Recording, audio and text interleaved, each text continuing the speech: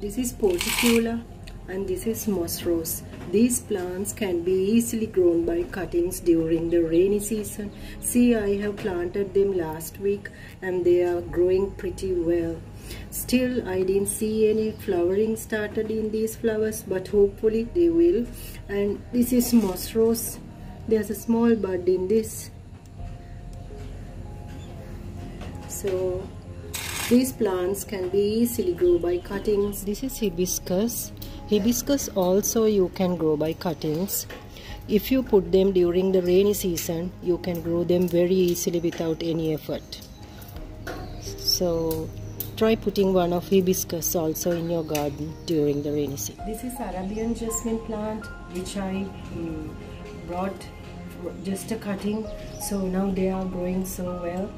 And this is another plant which you can easily grow by cuttings during the rainy season. See, they are growing so well, and it also started to flowering. So these plants, jasmine plants, can be easily grown by cuttings. You can either pot them or ground them and give them good compost and fertilizer too, and they will do well during the rainy season. Ixora is another plant which you can easily grow by cuttings.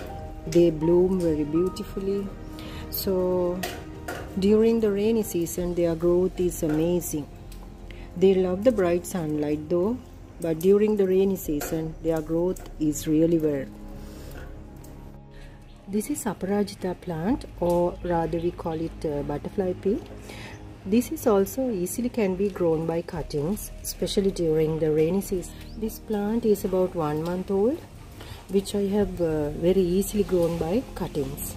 And during this rainy season, it's growing so well, as you can see. So I hope this will flower soon too. So that is another plant during the rainy season you can easily grow from cuttings, and this is also can be grown by seeds as well. Lavender plants too you can grow by cuttings very easily, and you can propagate them in water too, and you can ground them. During the rainy season they are really very fast growing. This is my lavender plant, and there is another one over here in this pot also. This is also growing from cuttings. Spider plants too can be grown by cuttings. So as you have already known from my videos, you can use the spiderets, put them to propagate them in water, and after that you can easily ground them or pot them and grow them by cuttings. So these plants also do well during the rainy season. Spider plants does not like too much of water, so you will have to keep them aside or in a shady area, because too much overwatering will kill the plant. So do not leave them in too much of rain. Give them a little bit, at least about 30 minutes to 45 minutes will be enough. The rainwater is very beneficial, but don't overdo that.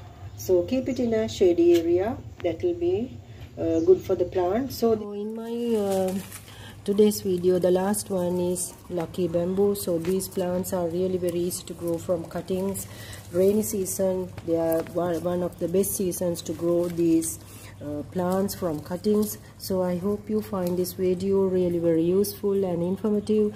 Please do comment, like and share this video with your friends and family. If you are new, consider subscribe to Tamara's Garden. See you soon with another video. Bye.